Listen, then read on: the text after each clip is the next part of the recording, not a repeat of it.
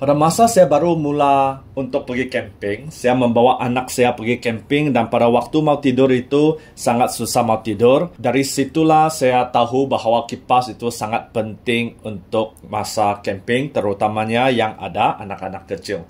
Tetapi saya telah membuat beberapa kesilapan.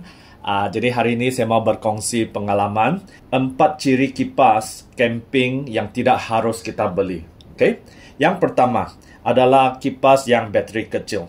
Pada waktu awalnya selepas saya nak cari kipas, saya membeli kipas ini daripada Mr. DIY. Pada waktu itu saya tidak pandai tengok bateri dan saya tidak tahu bagaimana kipas itu berfungsi. Jadi saya cuba dan membeli. Tetapi pilihan ini adalah menjadi kesilapan sebab ada satu malam di rumah saya dia blackout, tiada karan, putus karan. Jadi saya gembiralah, saya keluarkan kipas ini dan saya fikirkan, okey, saya ada kipas dan masih boleh tidur. Jadi saya bawa keluar, saya gunakan untuk mereka. Untuk setengah jam pertama memang sangat senang. Tetapi selepas 30 minit baterinya habis. Ngam-ngam sebelum mereka mau tidur, bateri kipas ini habis. Dan saya begitu menyesal. Jadi yang pertama, janganlah beli kipas bateri saiz kecil. Kedua, jangan beli kipas soket. Kalau kita lihat kipas ini adalah kipas antara yang saya suka, yang kuat dan dia adalah bateri, macam kipas rumah. Angin dia sangat sejuk.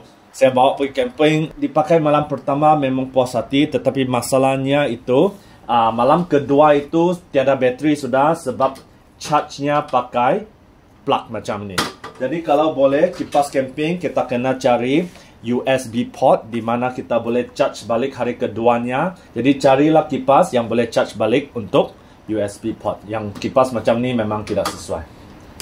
Jadi kesilapan ketiga dalam memilih kipas adalah saya membeli kipas yang ada lampu. Contohnya, semua yang kipas ni memang dia ada lampu. Kipas camping ni pun ada lampu. Tetapi kenapa saya katakan jangan belikan kipas yang ada lampu? Contohnya kipas ini. Kipas ini dia memang berkualiti. Memang khas untuk kipas portable, kipas camping. Kekuatannya pun bagus. Boleh adjust kelajuannya. Tetapi dia ada lampu. Masalah dengan lampu ini, sehingga sekarang saya pakai kipas ini, tidak pernah saya pakai lampunya. Kenapa? Sebab yang pertama, saya memerlukan bateri untuk kipas. Dan kalau saya pasang lampu, baterinya cepat habis. Jadi jangan beli sebab dia bazir duit. Kalau kita boleh beli kipas yang tanpa lampu, kita boleh beli kipas yang lebih berkualiti lagi dengan harga yang sama. Sebab kita tidak menggunakan duit itu untuk lampu yang diberikan dalam kipas. Okey? Dan keempat, yang terakhir, kipas yang tidak harus kita beli adalah kipas handheld macam ni. Ini adalah kipas Korea.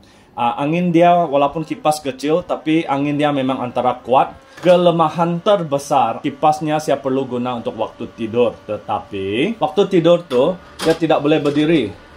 Jadi setiap kali tidur saya tidak boleh pakai. Jadi tertidur, bila tertidurnya tidak boleh guna juga. Jadi kena carikan kipas. Kalau jenis yang kecil pun kipas yang jenis boleh berdiri macam ni. Dia ada function boleh berdiri supaya waktu tidur tuh kita boleh pasang kipas dan kita boleh tidur. Dan letakkan kipas itu sama ada di meja ataupun di lantai. Jadi ini adalah 4 kipas yang cirinya tidak bagus. Bagaimana mau pilih kipas yang sesuai? Video seterusnya, video ini menunjukkan 9 ciri penting apabila kita mau membeli kipas camping.